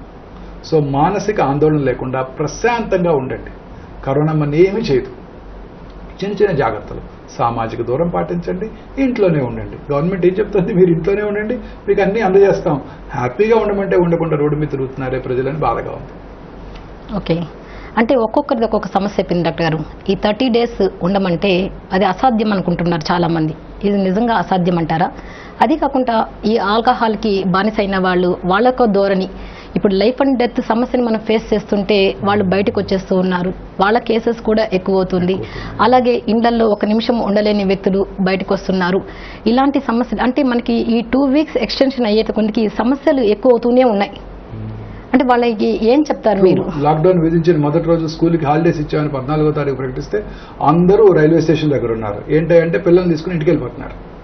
హాలిడే ఇచ్చింది ఇంటికి వెళ్ళమని కాదు, ఇంట్లో ఉండి మిమ్మల్ని మీరు కాపాడుకోండి అని చెప్పడం కోసం. సొంతూరు వెళ్ళిపోతున్నారు కొంతమంది, ఇంటికి వెళ్ళిపోతున్నారు కొంతమంది. Secunderabad railway station full that day. మళ్ళీ అక్కడ థర్మల్ స్కానర్ పెట్టి అందరినీ లోపలికి రానిపోతే బయట 100ల కొద్ది లైను. తద్వారానే వ్యాప్తి చెందుతుంది. ప్రజలు ఈ లాక్డౌన్ యొక్క ఉద్దేశాన్ని అర్థం చేసుకోలేకపోతున్నారు. మీరు అన్నట్టు రెండోది, ఆల్కహాల్కి ఎడిక్ట్ అయిన వాళ్ళకి తప్పదు, ఆల్కహాల్ అందజేయాలి. కేరళ గవర్నమెంట్ నిన్ననే చూశాను, మెడికల్లీ సర్టిఫైడ్ పీపుల్కి ఆల్కహాల్ పాస్ ఇచ్చి వారికి ఆల్కహాల్ అందజేయడానికి కూడా రెడీ అవుతుంది. సో తద్వారా నేను కూడా ఋషి కపూర్ గారు కూడా విజ్ఞప్తి చేశారు, కొంతమందికి ఆల్కహాల్ ఎడిక్షన్ ఉంటుంది, ఎడిక్ట్ అయిన వాళ్ళకి తప్పనిసరిగా ఇవ్వాల్సి ఉంటుంది. మజనైజేషన్ విధించినప్పుడు కూడా అన్ని ప్రభుత్వాలు కూడా ఆ ఎడిక్ట్ అయిన వాళ్ళకి ఆల్కహాల్ ఇంత మోతాదులో అందజేయడం జరిగింది. మన గవర్నమెంట్ కూడా తగు చర్యలు తీసుకుంటుంది. దాని గురించి ఆందోళన చెందాల్సిన అవసరం లేదు. ఓకే డాక్టర్ గారు, అంటే మనం సెకండ్ ఫేజ్లో ఉన్నాం. అది గాడ్స్ గ్రేస్ అనుకోవాలను, మన గవర్నమెంట్ కృషి అనుకోవాలను, అవగాహన పెంచడంలో మీడియా పాత్ర అనుకోవాలను, డాక్టర్స్ పాత్ర అనుకోవాలను, వాట్ ఎవర్ చాలా సెకండ్ ఫేజ్లోనే ఉన్నాం. ఇంకా థర్డ్ ఫేజ్కి వెళ్తే అసలు ఈ మాత్రం ప్రోగ్రామ్స్ కూడా మనం చేయలేం, అవేర్నెస్ కూడా పెంచలేము, చాలా క్రిటికల్ గా ఉంటుంది. ఆర్మీ కంట్రోల్ చేయాల్సి వస్తుంది, డెత్ రేట్స్ ఇంక్రీజ్ అవుతుంది, అలాగే వ్యాధి కూడా దాని డబుల్ త్రిబుల్ అవుతూ వస్తుంది. అలాంటి ఫేస్కి వెళ్ళాలంటే మరొకసారి మీరు ఎలా వ్యాప్తి చెందకుండా ఉండాలి, ఎలాంటి జాగ్రత్తలు తీసుకోవాలనే విషయం మరొకసారి తెలియచేయండి. Very important question. ఫేజ్ 3లో ఉంటే కమ్యూనిటీ ఫేజ్ లోకి వెళ్లకుండా కాపాడుకోవటం. యాజ్ ఆఫ్ నో మన ఐసీఎంఆర్ వారు, గవర్నమెంట్ వారు క్లియర్ గా చెప్తున్నారు, కమ్యూనిటీ ఫేజ్ లోకి మనం ఇంకా వెళ్ళలేదు. ముఖ్యంగా తెలంగాణలో అయితే ఖచ్చితంగా వెళ్ళలేదు. లిమిటెడ్ కమ్యూనిటీ ఫేజ్ వచ్చిందని నిన్ననే అనౌన్స్ చేశారు. అంటే కొంతమందిలో వ్యాప్తి చెందుతోంది. ముఖ్యంగా ఈ రిలీజియస్ ప్రార్థన తర్వాత కొంత కమ్యూనిటీలోకి వెళ్ళిందని ఒక చిన్న భయం మన అధికారుల్లోనూ మన గవర్నమెంట్లో కూడా ఉండింది. బట్ దీన్ని నిరోధించాలంటే ఏమైనప్పటికీ కూడా మనం నిరోధించగలం. మనలో గనక ఖచ్చితంగా మనం గవర్నమెంట్ ఇచ్చిన ఆదేశాలు పాటించండి, ఇంట్లోనే ఉండండి, మూవ్మెంట్ నిరోధించండి, గ్రాండ్ చైల్డ్ చుట్టానికో లేకపోతే పాల ప్యాకెట్ తెచ్చుకోవడానికో ఎక్కువగా తిరక్కండి. అవసరమైనప్పుడు ఒక్కసారి వెళ్ళి అన్ని తెచ్చుకోండి. అక్కడ కూడా గుమ్మికున్నట్టయితే దాని గురించి దూరంగా ఉండండి. వెళ్ళినప్పుడు సామాజిక దూరం పాటించండి. మిమ్మల్ని మీరు కాపాడుకోండి, మీ ఆత్మీయులను కాపాడుకోండి. ఎవరూ దీనికి అతిథులు కాదు. బ్రిటిష్ ప్రైమ్ మినిస్టర్ గారికి వచ్చింది, స్పెయిన్ రాకుమార్కి వచ్చింది, అలా అందరూ కూడా దీనివల్ల ఎఫెక్ట్. ఇజ్రాయలీ ప్రైమ్ మినిస్టర్ కూడా వచ్చింది, ఎంతో డిసిప్లిన్డ్ కంట్రీ ఇజ్రాయెల్. సో అందరికీ వస్తుంది. బట్ జపాన్ ప్రైమ్ మినిస్టర్కి రాలేదే, జపాన్లో ప్రజలకు రాలేదే. స్వీయ నియంత్రణ పాటిస్తున్నారు వాళ్ళంతా. ఎవరికైతే సామాజికంగా అర్థం చేసుకొని స్వీయ నియంత్రణ, మనకి కాఫ్ ఉన్నట్టయితే కవర్ చేసుకోండి, మాస్క్ పెట్టుకోండి, క్లీనింగ్ ఒక అబ్సెషన్గా చేసుకోండి. ఎప్పుడు టైం దొరికితే అప్పుడు 20 సెకండ్స్ హ్యాండ్స్ క్లీన్ చేసుకోండి. ఖచ్చితంగా ఫేస్ మీద పెట్టుకోకుండా ఉండడానికి ప్రయత్నించండి. నమస్తే కూడా చెప్పుకోండి. నమస్తే చెప్పాలి. నేను కూడా పేషెంట్ రూమ్లోకి వెళ్ళగానే నమస్తే చెప్తారు. నేను ఇన్అడ్వర్టెంట్గా 2 చేతులు జోడిచ్చేస్తున్నాను. అప్పుడు రియలైజ్ అయ్యాను, నా left hand right hand touch చేస్తోంది, చేయకూడదు. సో ఆ రోజు నుంచి ఇట్లా చెప్తున్నాను నమస్తే, లేదా అది కూడా కాకుండా నమస్తే అండి అని చెప్తాను. మనందరం కూడా నమస్తే కూడా పెట్టద్దు. ఇంకా మన లెఫ్ట్ హ్యాండ్ని రైట్ హ్యాండ్ని టచ్ చేయకుండా చూసుకోండి, చాలా ఇంపార్టెంట్. ఎందుకంటే పొరపాటు ఎప్పుడు తగులుతుంది రైట్ హ్యాండ్ మన ఫేస్కి. ఇది ఒక్క క్రియ ద్వారా మనం పూర్తిగా ఈ కరోనా వ్యాప్తిని నిరోధించవచ్చు. ఇంట్లోనే ఉండండి, సామాజిక దూరం పాటించండి అవసరమైనప్పుడల్లా. ఈ చిన్న ప్రికాషన్స్ పాటించడం ద్వారా తెలియని వాళ్ళకి తెలియచేయండి, అందరికీ ఇలాంటి తెలియచేయండి. చిన్న సిమ్టమ్స్ ఉన్న డాక్టర్ దగ్గరికి వెళ్ళిపోండి. ఆ డాక్టర్ దగ్గర కూడా ఊరికే అపాయింట్మెంట్ లేకుండా వెళ్ళకండి, హెల్ప్ లైన్ కాల్ చేయండి. ఎందుకంటే డాక్టర్ దగ్గర 10 మంది గుమ్మి కొడితే మళ్ళీ కష్టం. కరోనా లేని వాళ్ళు డాక్టర్ దగ్గరికి వెళ్తారు, కరోనా ఉన్న పేషెంట్ పక్కనే కూర్చుంటారు, వాళ్ళకి వచ్చేయచ్చు. సో డాక్టర్ దగ్గర కూడా అపాయింట్మెంట్ తీసుకొని వెళ్ళండి. హెల్ప్ లైన్ ఉంది, ఎవరి దగ్గరికి వెళ్ళాలి, టెస్టింగ్ ఫెసిలిటీస్ ఎక్కడ చేస్తారో కూడా ఖచ్చితంగా గవర్నమెంట్ అనౌన్స్ చేస్తుంది. తద్వారా ఎవరికిగా వారు ఇంకా ఎక్కువ టెస్టింగ్లు చేస్తే వాళ్ళని ఐసోలేట్ చేసి కమ్యూనిటీని బేస్డ్ ఇన్ఫెక్షన్ రాకుండా కాపాడుకోవచ్చు. కానీ వీటన్నిటికన్నా ఒక చిన్న ఇది, ఇండియాలో చాలామంది అంటున్నారు మన ఇండియన్స్కి ఇన్నేట్ ఇమ్యూనిటీ ఉంది. ఈ 2 రకాల ఇమ్యూనిటీ ఉంటాయి. Innate immunity, natural immunity, adaptive immunity, అంటే ఆ వైరస్కి మనకు వచ్చే ఇమ్యూనిటీ, అడాప్టివ్ ఇమ్యూనిటీ 2 ఉంటాయి. మన ఇండియన్స్కి ప్రాబబ్లీ ఇన్నేట్ ఇమ్యూనిటీ ఉన్నది ఎక్కువగా. ముఖ్యంగా మలేరియా ఎండమిక్ ఏరియాస్లో ఈ వ్యాధి ఎక్కువగా వ్యాప్తి చెందడం లేదు. సైంటిస్టులు అబ్జర్వ్ చేసిన ఫ్యాక్ట్, మనది మలేరియా ఎండమిక్ ఏరియా. 3వది బీసీజీ తీసుకున్న వాళ్ళలో, మనందరికీ మాస్ బీసీజీ, మనందరికీ బీసీజీ మార్క్స్ ఉన్నాయి. ఆ బీసీజీ తీసుకున్న వాళ్ళలో ఇమ్యూనిటీ ఎక్కువగా ఉంటుంది, innate immunity, T cell immunity, natural killer cell function ఎక్కువగా ఉంటుంది. సో అందువల్ల మనము ఆ ఇటలీలో లాగా, స్పెయిన్లో లాగా, యుఎస్ లాగా వస్తుందని మనం భయపడకండి. పాజిటివ్ ఫ్రేమ్తో ఉండండి. మన వాళ్ళకి ఇమ్యూనిటీ ఉంది. చాలా మందిలో మొన్న మధ్య ప్రైమ్ మినిస్టర్ గారు కూడా చెప్పారు, సౌదీ అరేబియాలో 32-33 డిగ్రీ సెంటీగ్రేడ్ టెంపరేచర్ రికార్డ్ అవుతుంది. అయినప్పటికీ కూడా అక్కడ వైరస్ వ్యాప్తి చెందుతోంది. ధైర్యంగా ఉండండి. చాలా మందిలో ఒక అపోహ ఉండింది, మన సమ్మర్ వచ్చేస్తుంది, మన ఈ వైరస్ నుంచి మన కాపాడుతుంది అనుకున్నాం. కానీ సౌదీ అరేబియాలో వ్యాప్తి చెందుతున్నప్పుడు కొంచెం భయంగా ఉండింది. బట్ నిన్న మొన్న కొన్ని స్టడీస్ వచ్చాయి, ఎక్కువ టెంపరేచర్ ఉన్న దాంట్లో ఈ వైరస్ ఎక్కువగా వ్యాప్తి చెందట్లేదు, ఎక్కువ కాలం మనటం లేదు. సో అంటే మనకి ఇంకా ఒక గుడ్ హోప్ ఉంది. మనకి ఆల్రెడీ ఇవాళ నిన్న 36-37 రికార్డ్ అయింది హైదరాబాద్లో. ఇంకా డౌన్ సౌత్ ఇంకా 40s దాకా కూడా రికార్డ్ అవుతుంది. వెదర్ ఫోర్కాస్ట్ కూడా ఏప్రిల్లో 2-3 డిగ్రీస్ ఎక్కువ ఉంటుంది అంటున్నారు. సో మేబీ మనని కాపాడుకోగలుగుతాం నేను అనుకుంటున్నాము. కమ్యూనిటీ బేస్డ్ ఇన్ఫెక్షన్కి వెళ్లకుండా ఉంటామని అనుకుంటున్నాను. సో తగు జాగ్రత్తలు తీసుకోండి. భగవంతుడు మనకి ఇచ్చిన మన ఓన్ ఇమ్యూనిటీ ఉంది. పాజిటివ్ ఫ్రేమ్తో ఉండండి. అన్ని రకాల గవర్నమెంట్ ఇచ్చిన ఆదేశాలను పాటించండి. లాక్డౌన్ యొక్క ఉద్దేశాన్ని తప్పనిసరిగా ఆచరణలో పెట్టి మనం కాపాడుకోండి. ఓకే. చాలా మందిలో ఇంకోటి ఉంది, ఎయిర్ కండిషనింగ్ వల్ల ఏదైనా వ్యాప్తి చెందుతుందా? 2 వారాల క్రితం మీ అందరికీ గుర్తుంటుంది, సుధా నారాయణమూర్తి గారు ఏసీ వేసుకోకండి మీకు కరోనా రాదు అని చెప్పారు. Maybe she true, maybe she's right, absolutely right. ఎందుకంటే తక్కువ టెంపరేచర్. ఒకటి ఇంట్రెస్టింగ్ అబ్జర్వేషన్, లాటిట్యూడ్ 30 to 50 మధ్య ఉన్న చోటే ఈ వైరస్ ఎక్కువగా వ్యాప్తి చెందుతోంది. గ్లోబ్ తీసుకొని చూడండి మీరు, ఈక్వేటరు పైన cancer, line of cancer, latitude 30 పై భాగంలోనే ఎక్కువ వ్యాప్తి చెందుతోంది, కింద భాగంలో తక్కువగా వ్యాప్తి చెందుతుంది. ఆఫ్రికాలోను, సౌత్ బట్ చాలా మంది అన్నారు ఈ హ్యూమిడ్ క్లైమేట్లోను, హాట్ క్లైమేట్లోనూ ఎక్కువ వ్యాప్తి చెందడం లేదు. మరి మహారాష్ట్ర, కేరళలోను హాట్ అండ్ హ్యూమిడ్గా ఉంటుంది, నార్త్ ఇండియా కన్నా ఎక్కువ వ్యాప్తి చెందుతుంది ఎందుకని కూడా కొన్ని క్వశ్చన్స్ రైజ్ అయ్యాయి, అడుగుతున్నారు. బట్ ఈ మహారాష్ట్ర, కేరళలోనే ఫారినర్స్ వచ్చేది. కేరళలో ప్రతి ఇంటికి 2 గల్ఫ్లోనే ఉంటున్నారు. మహారాష్ట్ర, బాంబే 15 లక్షల మంది ఇండియాకి వస్తే 5 లక్షల మంది బాంబే ఎయిర్పోర్ట్లోనే దిగారు. సో అందువల్ల ప్రాబబ్లీ అక్కడ ఎక్కువ వ్యాప్తి చెందింది. So let us B optimistic, మన టెంపరేచర్ మనం కాపాడుదని అనుకుందాం. బట్ వాట్ ఈస్ ఇంపార్టెంట్ ఈ స్వీయ నియంత్రణ. ఓకే డాక్టర్ గారు, అంటే చివరిగా మీరు చెప్పండి, డయాలసిస్లో ఉండే పేషెంట్స్ కానీ అలాగే క్యాన్సర్ ట్రీట్మెంట్లో ఉండే పేషెంట్స్ కానీ ఖచ్చితంగా అంటే గవర్నమెంట్ పర్మిషన్ ఇచ్చింది, వాళ్ళు ఫస్ట్ ఆఫ్ ఆల్ అంటే వచ్చే అనర్థానికంటే కూడా వీళ్ళని సేవ్ చేసుకునేది మనకి ఎంతో అవసరం, ఇంపార్టెంట్. కానీ వాళ్ళు వచ్చే వేలో కానీ హాస్పిటల్స్లో కానీ వాళ్ళకి ఎలాంటి రిస్క్ ఉంటుంది, వాళ్ళు ఎలాంటి జాగ్రత్త తీసుకోవాలి, అదొకటైతే మరొకటి మనం లక్ష్మణ రేఖని దాటకుండా ఉండడం అసాధ్యం అంటారా? ఇది మనం చేయలేమంటారా? చేయగలం మేడం, మనలో మనం ఉంది, మనం అందరం, ప్రభుత్వం రోజు అదే చెప్తోంది. కానీ ఈ మెసేజ్ అందరికీ చేరాలి, అక్షరాస్యత లేని వాళ్ళకు కూడా ఈ మెసేజ్ చేరాలి, చేయగలగాలి. పోలీసులు ఎక్కువ కాలం రాలేరు, ఎంతోమంది రాలేరు. ఇప్పుడు ఆ మర్కాజ్ వాళ్ళని ట్రేస్ చేయడానికే పోలీస్ ఫోర్స్ అంతా అక్కడ ఉంది. చిన్న చిన్న కాలనీలోకి పోలీసులు వెళ్ళలేరు. మన రాజకీయ పార్టీలే వారి కార్యకర్తలతో వీధి కమిటీలు ఏర్పాటు చేసి వాళ్ళ ద్వారా చిన్న చిన్న వీధుల్లో ప్రజలు ఇంకా తిరుగుతూనే ఉన్నారు, నిత్యావసర వస్తువులు కొనుక్కోవడానికి గుమికూడుతున్నారు. నేను చూస్తున్నాను రోజు నందినగర్లో రోజు చాలా మంది గుమికూడుతున్నారు. సో మన పొలిటికల్ పార్టీసే వాళ్ళ కార్యకర్తలకి ఇలాంటి మెసేజ్ ఇచ్చి అక్కడ గుమికూడకుండా చూడాలి. ప్రతి వాళ్ళు వాళ్ళ వీధికి వారు ఒక కమిటీని ఏర్పాటు చేసుకుని నిత్యావసర వస్తువులు రెగ్యులర్గా అందేటట్టు చూసుకోవాలి. గవర్నమెంట్ చేయలేదు ఇదంతా, మనగా మనం చేసుకోవాలి. మన వీధి కమిటీ ఏర్పాటు చేసుకోవాలి. మన వీధిలో ఉన్న 2 పెద్దలు ఒక కమిటీ ఏర్పాటు చేసుకుని ఆ వీధిని వారు కాపాడుకోవాలి, లేకపోతే వీధిలో అందరూ ఎఫెక్ట్ అయిపోతారు. అలాగే ఈ పేషెంట్స్ ఎలాంటి జాగ్రత్తలు తీసుకోవాలి? క్యాన్సర్ పేషెంట్స్ కి ట్రీట్మెంట్ తప్పనిసరి, అందుకే మేము అందరం పనిచేస్తున్నాం. కీమోథెరపీ టైంకి తీసుకోవాలి, రేడియేషన్ టైంకి తీసుకోవాలి. చాలా మంది క్యాన్సర్ సర్జరీస్ టైంకి తీసుకోవాల్సి ఉంటుంది. వీళ్ళందరూ కూడా సామాజిక దూరం పాటించడం, హాస్పిటల్కి వచ్చినప్పుడు కూడా సామాజిక దూరం పాటించడం, వాళ్ళకి ఏమైనా ఇన్ఫెక్షన్స్ ఉన్నట్టయితే ఇమీడియట్ గా వారు మాస్క్ పెట్టుకొని కవర్ చేసుకోవటం, వారికి ఏమైనా సిమ్టమ్స్ ఉన్నట్టయితే వారి ట్రీటింగ్ ఫిజిషియన్కి చూపించుకోవటం చాలా ఇంపార్టెంట్. ఓకే డాక్టర్ గారు, ఈరోజు COVID-19 గురించి మాకు చాలా చక్కటి విషయాలు తెలియజేశారు, అలాగే అవేర్నెస్ కూడా చాలా బాగా పెంచారు. థ్యాంక్ యూ వెరీ మచ్ అండి. Thank you madam. ప్రతి పౌరుడు తన బాధ్యతని సక్రమంగా నిర్వర్తిస్తారని ఆశిస్తూ మరో కార్యక్రమంలో తిరిగి కలుసుకుందాం. అంతవరకు సెలవు మరి, నమస్తే.